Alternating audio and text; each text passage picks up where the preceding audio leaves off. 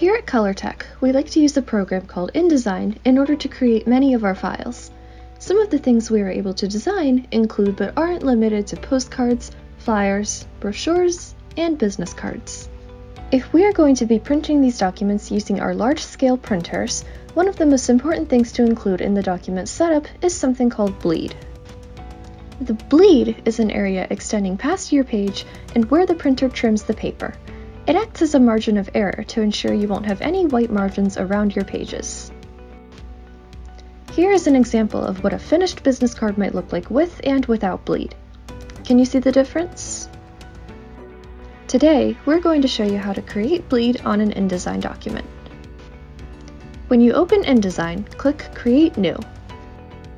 Select the Print tab, and then under Preset Details, choose your unit of measurement.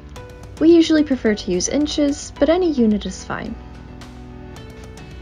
Once you have everything for the top sections specified to how you want them, scroll down and click on Bleed and Slug. Most documents use the standard bleed value of 0.125 inches, but larger documents may require a larger bleed area. Now, click Create to create your document. And there you have it!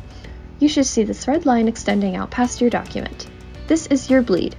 You will want to make sure any elements you place onto this page extend out to the bleed to make sure your design covers the whole page. Now, what if you want to add bleed to an InDesign document that already exists?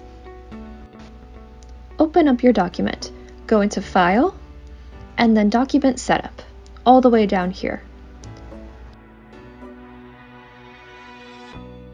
You will get a pop-up on your screen showing you all of the preset details you were looking at earlier, so you are now able to go in and change aspects of the document. Here, we are going to set the bleed to 0.125 inches again, and then click OK.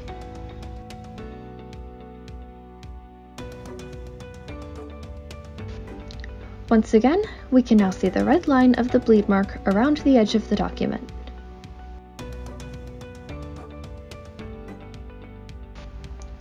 Now, if you're sending a PDF with bleed, make sure that when you export your PDF, you go to Export, Marks and Bleeds, and check Bleed Marks under Marks, and use Document Bleed Setting under Bleed and Slug. Thank you for watching!